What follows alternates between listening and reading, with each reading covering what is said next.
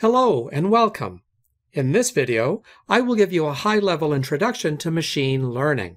So let's get started.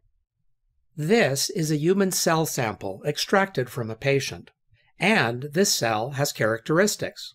For example, its clump thickness is 6, its uniformity of cell size is 1, its marginal adhesion is 1, and so on.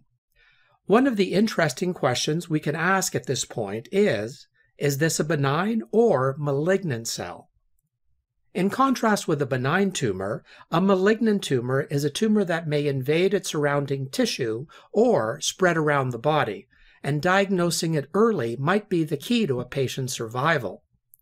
One could easily presume that only a doctor with years of experience could diagnose that tumor and say if the patient is developing cancer or not, right?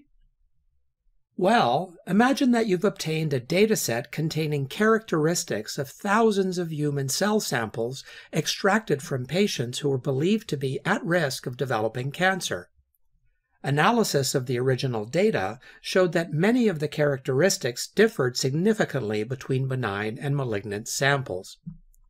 You can use the values of these cell characteristics in samples from other patients to give an early indication of whether a new sample might be benign or malignant.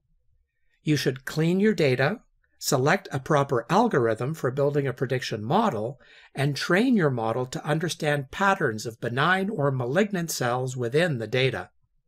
Once the model has been trained by going through data iteratively, it can be used to predict your new or unknown cell with rather high accuracy. This is machine learning. It is the way that a machine learning model can do a doctor's task, or at least help that doctor make the process faster.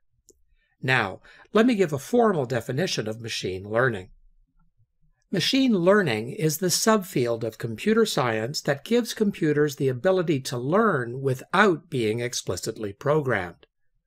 Let me explain what I mean when I say without being explicitly programmed. Assume that you have a data set of images of animals such as cats and dogs, and you want to have software or an application that can recognize and differentiate them. The first thing that you have to do here is interpret the images as a set of feature sets.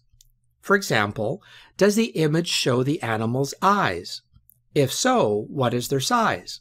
Does it have ears? What about a tail? How many legs? Does it have wings?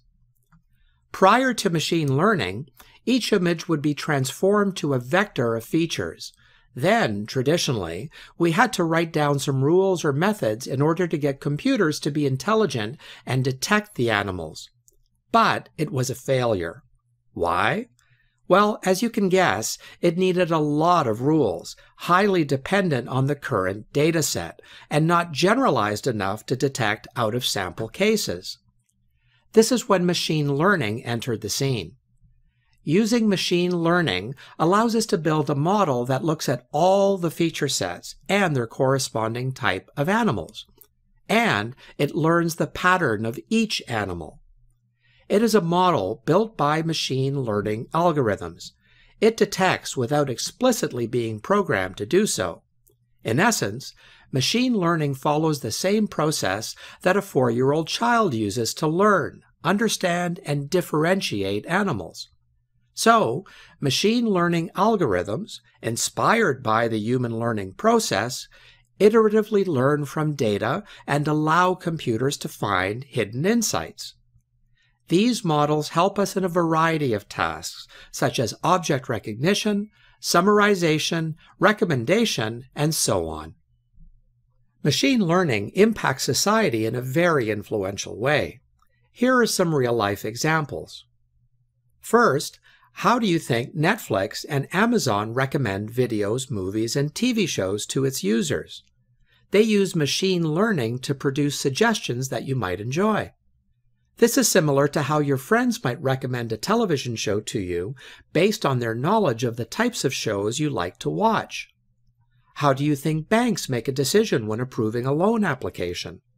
They use machine learning to predict the probability of default for each applicant, and then approve or refuse the loan application based on that probability. Telecommunication companies use their customers' demographic data to segment them or predict if they will unsubscribe from their company the next month.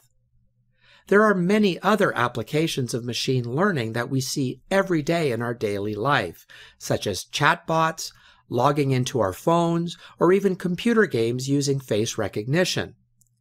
Each of these use different machine learning techniques and algorithms. So let's quickly examine a few of the more popular techniques.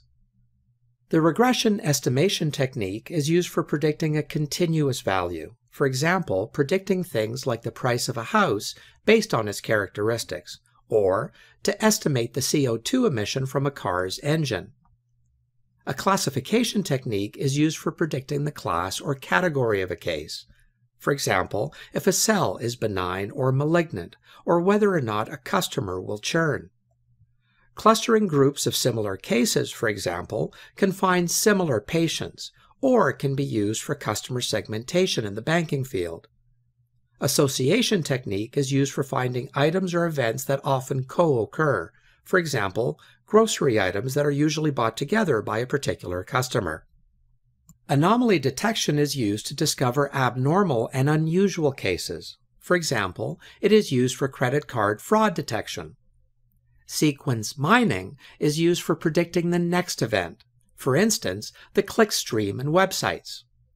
Dimension reduction is used to reduce the size of data. And finally, recommendation systems. This associates people's preferences with others who have similar tastes and recommends new items to them, such as books or movies. We will cover some of these techniques in the next videos. By this point, I'm quite sure this question has crossed your mind. What is the difference between these buzzwords that we keep hearing these days, such as artificial intelligence or AI, machine learning, and deep learning? Well, let me explain what is different between them. In brief, AI tries to make computers intelligent in order to mimic the cognitive functions of humans. So, artificial intelligence is a general field with a broad scope, including computer vision, language processing, creativity, and summarization. Machine learning is the branch of AI that covers the statistical part of artificial intelligence. It teaches the computer to solve problems by looking at hundreds or thousands of examples, learning from them, and then using that experience to solve the same problem in new situations. And deep learning is a very special field of machine learning, where computers can actually learn and make intelligent decisions on their own. Deep learning involves a deeper level of automation in comparison with most machine learning algorithms. Now that we've completed the introduction to machine learning, subsequent videos will focus on reviewing two main components. First, you'll be learning about the purpose of machine learning and where it can be applied in the real world. And second, you'll get a general overview of machine learning topics, such as supervised versus unsupervised learning, model evaluation, and various machine learning algorithms. So now that you have a sense of what's in store on this journey, let's continue our exploration of machine learning. Thanks for watching.